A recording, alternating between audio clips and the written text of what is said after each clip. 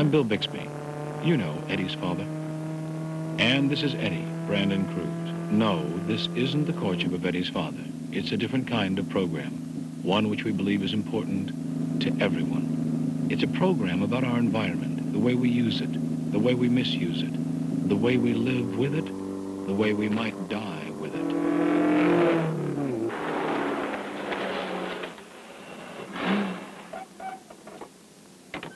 Here we are, and out you go. Yeah! But, Dad, I don't see anything. Well, wait till we get to the edge. Come on, want to race? You're on.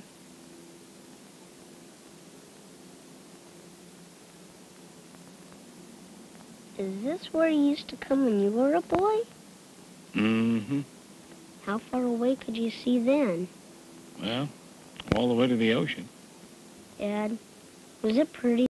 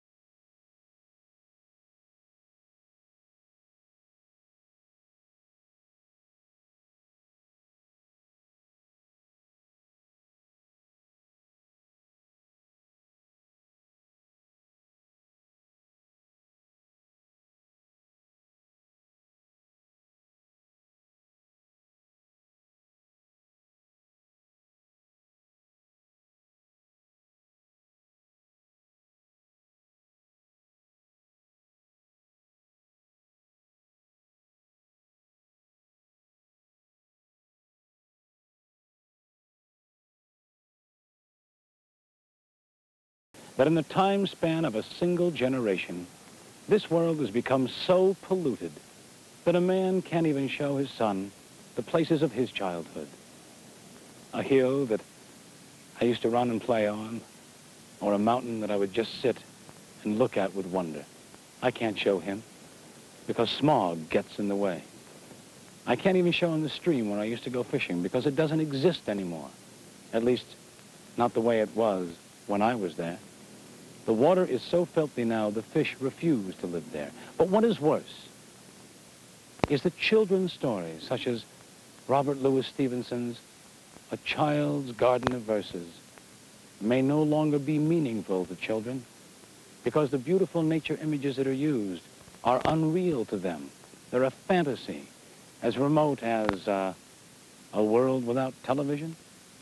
But what is real is that Eddie's is the first generation to have been born and raised in a totally polluted atmosphere. Do you realize that he and others his age have never once in their lifetimes taken a single breath of outdoor air that was clean? Whew. Hey, sport, wanna? Okay. We owe it to Eddie, to all the Eddies of the world, to try and understand what's happened here and to do something about it. So we would like to invite you on a journey, sometimes strange, very often frightening. A journey into a child's garden of pollution.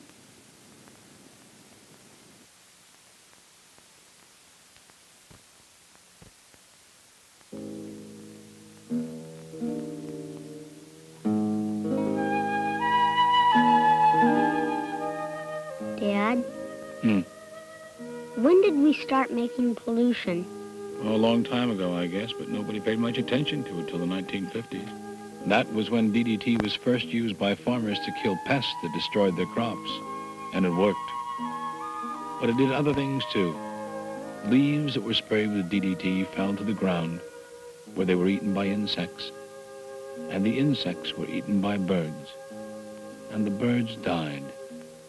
And the forest, which had known the singing of birds for 1,000 years, was quiet. Dad, will DDT hurt me? I mean, if I don't touch it. I don't know, Eddie. Why not? Well, because it's in the atmosphere now, and in the ground, where it runs off into streams, and then in all the oceans of the world. We're actually living in a sea of pesticides, Eddie, and it's getting worse.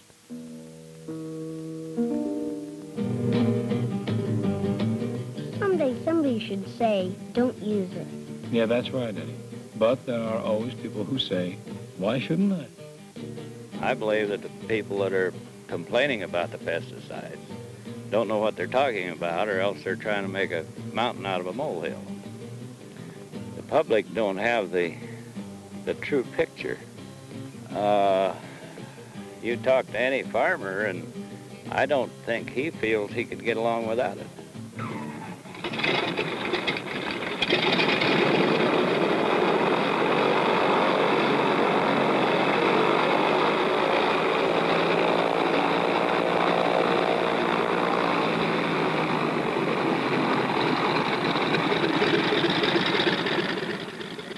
Only 5% of the land has ever had pesticides applied to it, yet its residues have been found everywhere, even on the Greenland ice cap, and even in American cities. Why do you know that pesticide residues have been found in unborn babies and in mother's milk? Breastfed babies in America today consume 4 times the daily amount of DDT judged safe by the United Nations. Farmers may not be able to get along without pesticides, but a lot of other people would like to try.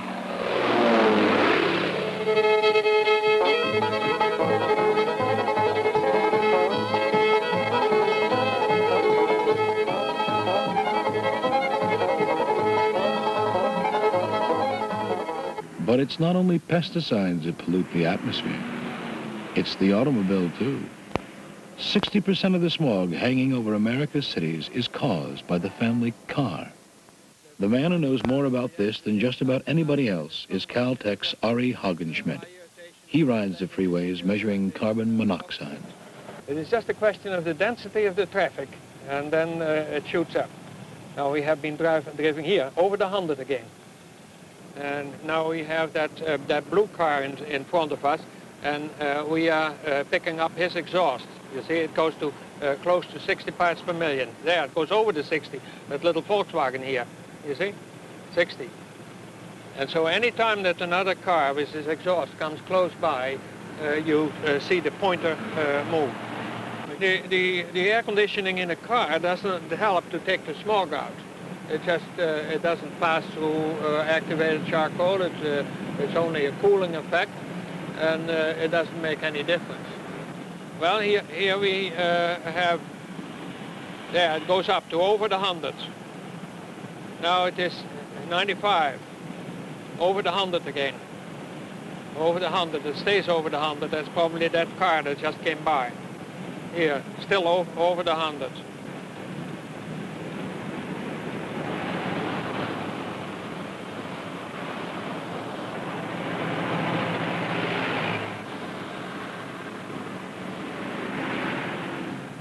The best thing is to stay home. There, it goes up to over the 100. Now it is 95. Over the 100 again. Over the 100. It stays over the 100. That's probably that car that just came by. Take a deep breath. Hold it. Let it out. Each day of our lives, we breathe 18,000 times. 500 cubic feet of air is taken into our lungs, polluted air. It's estimated that if we were to reduce air pollution by 50%, we could cut death from lung cancer and other lung diseases by 25%. We could reduce death and disease from heart disorders by 15%, and we could reduce the nation's medical bill by at least $2 billion each year. But the most important medical statistic of all concerning air pollution has yet to be calculated. Dr. Roman Yonda. Okay. We know that the older people now are having more disease with smog just in the last half of their life. Our older population have had at least 25 years of clean air to breathe before the smog problem got this bad, but now our children don't know what clean air is. They'll be breathing dirty air for all of their lives, and what this will do to them when they're as old as these patients, I don't know. Findings from studies made recently at 2 medical schools in England indicate that at a very early age, children raised under conditions of high pollution begin to show evidence of permanent malfunction. It's believed that most of them will be chronically ill by the time they reach the age of 30. Hold it. Breathe now.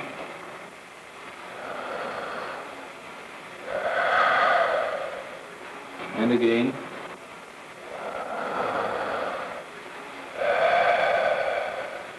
And again.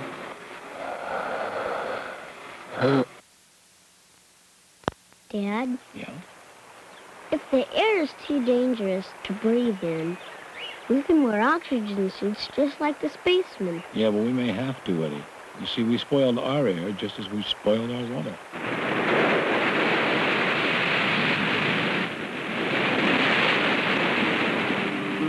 Pollution has even reached the oceans, and now even they are in danger of dying. There's nothing beautiful about looking at the sea anymore. Offshore rigs sit on the horizon, where they all too frequently spill their oil out over the waves, part of the garbage that's filling the sea and making it ugly and killing it.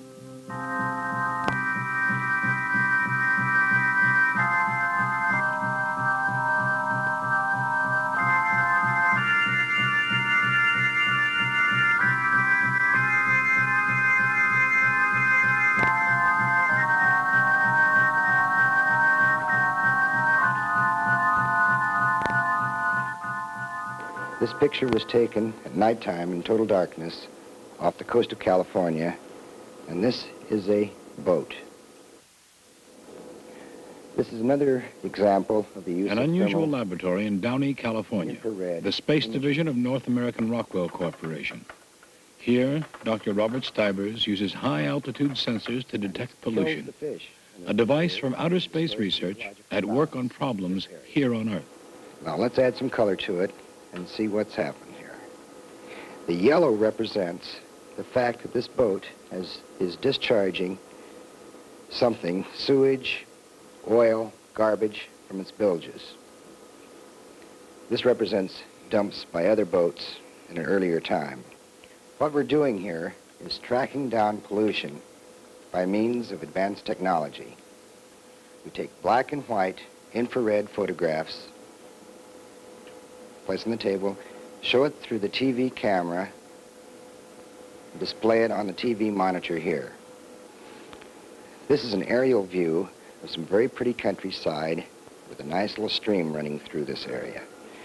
The stream appears clear and very nice. In fact, people swim in this and fish in here all the time. Now let's add some color and see what some of the dangers are in this stream.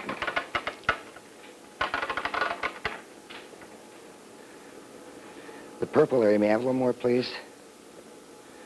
The purple areas, as you see in here, represent growths, large growths of algae in the stream. Algae grow because of organic material. On further investigation, it was discovered that sewage, partially treated sewage, is dumped on the hillside up here, and it seeps down into this stream, supporting the algae. This is the same stream as it enters into the ocean. This is the ocean. Here are the beaches. and this is the stream. Now with color we will see what happens when a polluted stream dumps into the ocean.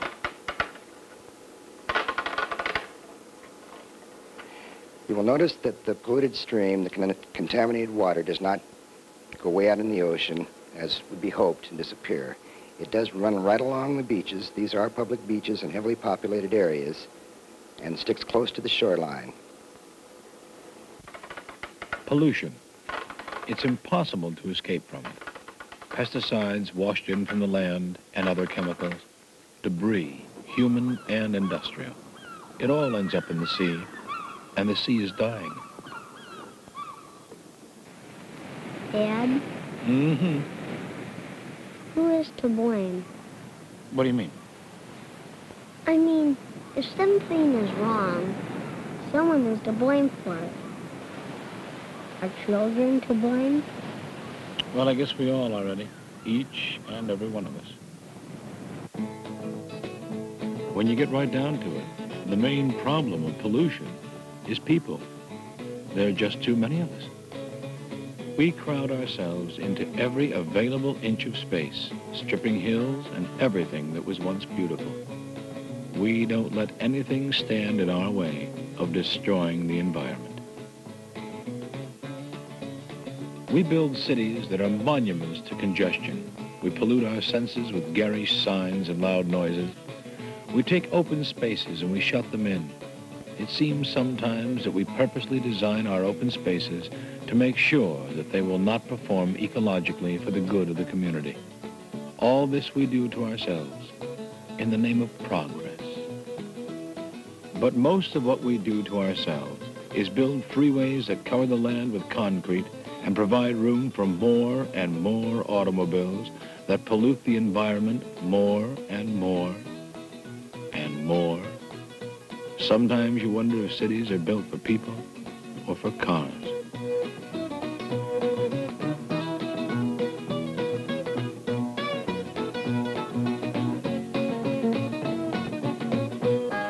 It's all part of a way of life that we have chosen for ourselves. We want to go places fast, so naturally we take an airplane, a jet airplane, and in so doing, we add to pollution. 7 billion gallons of jet fuel are used in the United States each year, and most of it spreads out over the land in a steady flow of black exhaust.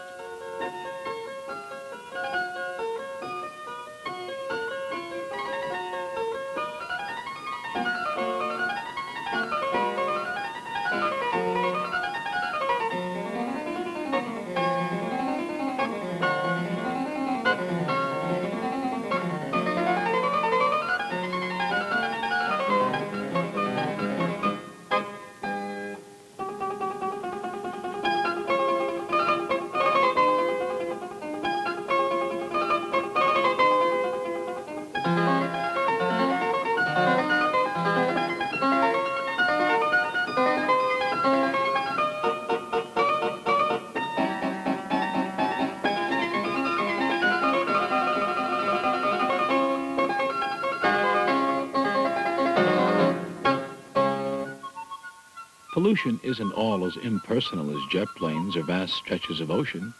It gets back to the way we choose to lead our lives. For many of us, we shop our way into pollution. We buy too many things, some of which create enormous pollution problems, like laundry detergents containing phosphates, which end up poisoning our waterways. And so many of the things we buy come wrapped in plastic, and then those things are placed in bags, and then into other bags. The problem of disposing all these things becomes monumental. It averages out to 5 pounds of garbage per person per day. That is 1 billion pounds of garbage, each and every day. This is a nation that is being buried in its garbage, and it keeps on coming. We are being polluted by products. The public wants them. Industry turns them out. To do this, power is being used in increasingly large amounts, and power generates heat. It is in this process that perhaps the greatest of all dangers to man exists: thermal pollution, atmospheric changes which may ultimately destroy all life on Earth.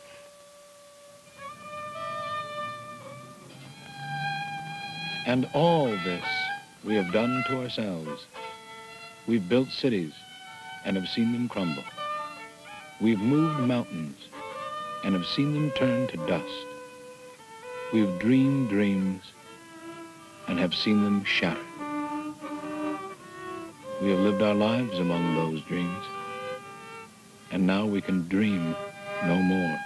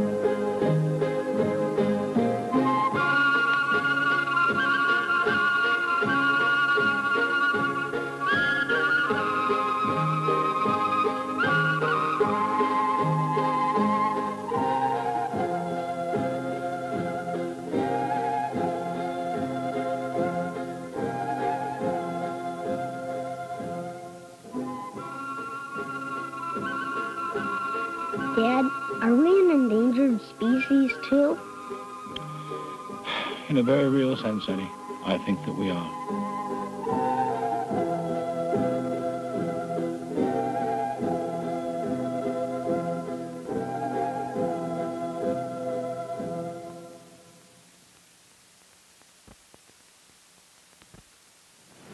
Dad, is there anything I can do? I think there is, Eddie. A great man once asked us for commitment and sacrifice. He said, ask not what your country can do for you, but what you can do for your country. And I think it's time for us to renew that commitment. You know, maybe this will bring us together, all of us, young and old, black and white, rich and poor. Maybe it's time to say, no more. No matter what the consequences, we must do it. If we are to live and not die. Dad? Yes, Eddie. Will you take care of me? Oh, yes, Eddie, I will. Dad? Mm-hmm. Will other fathers take care of their sons, too? Oh, I hope so, Eddie.